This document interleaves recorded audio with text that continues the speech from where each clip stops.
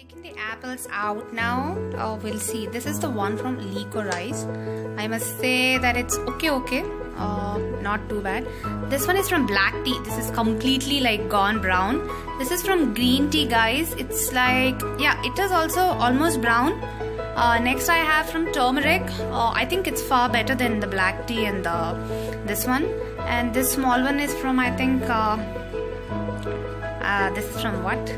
Yeah, Triphala. Sorry, this is also quite good.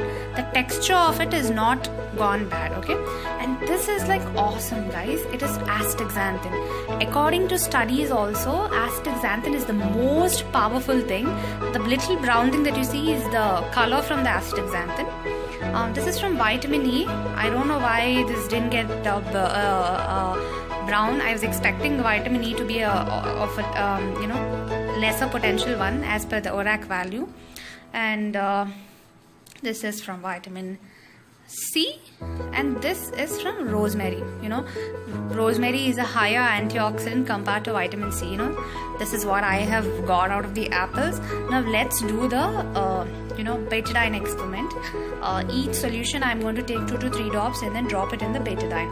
Okay, the first one that I'm going to take is from turmeric. Fine. I barely see anything happening. But let's see, because it's an experiment. Nah, nothing happened. The next one that I'm going to take is Triphala. Yeah, see, it becomes a little clear. I'm satisfied with that. Triphala is the 3rd highest ORAC value. That means it's a 3rd in the world. It's the 3rd highest antioxidant. Okay. I'm putting in some vitamin E. You see that? The area where we drop it, it becomes white, which means vitamin E is also quite rich in antioxidants. We are going to do astaxanthin. Okay, just see, it's the most powerful antioxidant. Do you see that? How clear the liquid is becoming?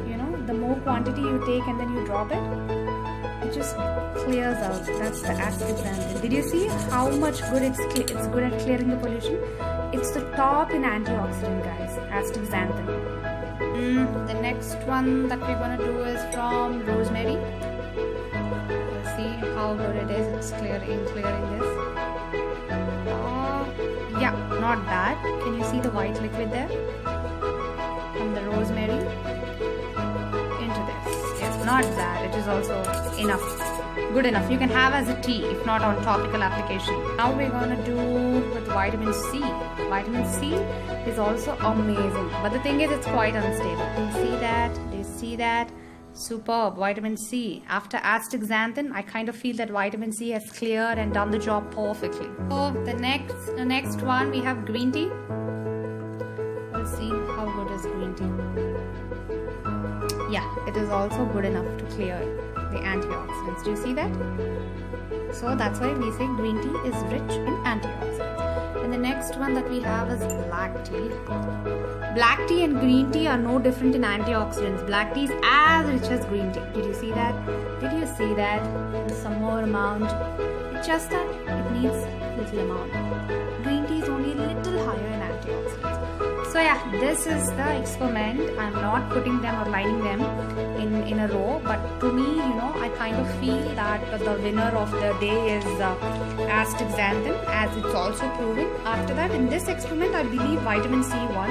The remaining things, maybe I don't have a proper turmeric, so it didn't give me proper results. Otherwise, yeah, this is the result. We'll talk more about antioxidants in our upcoming series. Thank you so much. Let me know how you felt about it in the comments.